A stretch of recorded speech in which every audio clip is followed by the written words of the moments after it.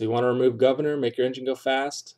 Briggs and Stratton, Honda, Kohler, Subaru, any small engine, this is going to work. That's the governor arm, that's on the outside. And you also have some pieces on the inside that you need to remove. That governor arm could be on the top, but what you want to do with any engine is remove the oil first and then remove the crankcase cover.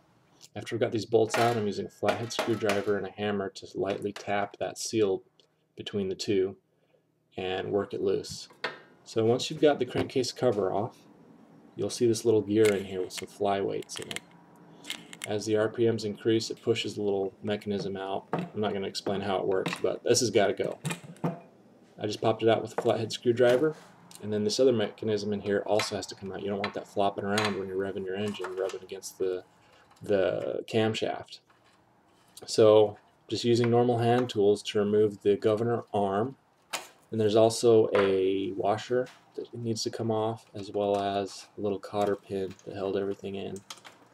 Now this needs to come out, but it's going to leave a hole inside the engine. So it's about a 1/4 inch, so I'm putting a 1/4 inch bolt in there. I didn't happen to have a bolt this long, so I made one out of some threaded rod, but you can just buy a bolt and put it in there. Since you're going to get a lot of vibration, you should use a nylock nut and or thread locker.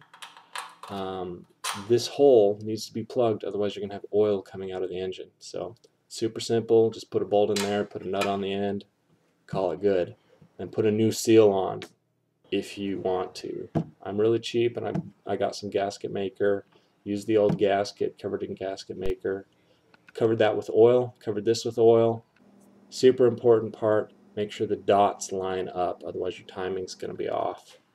So after I got everything on there, slide it back on.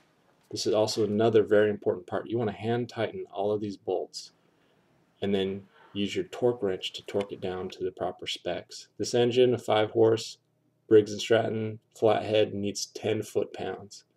Okay, so you're not totally done. Now that you've removed the governor, you've messed up your throttle the way it used to work. So you either need to buy a throttle kit or build your own. And that's what I'm going to do. I'm going to build my own intake using a GX 200 carburetor as well as a custom exhaust. So that's my next engine. So if you want to see more videos like this, comment, rate, and subscribe. Next one's going to be this engine running.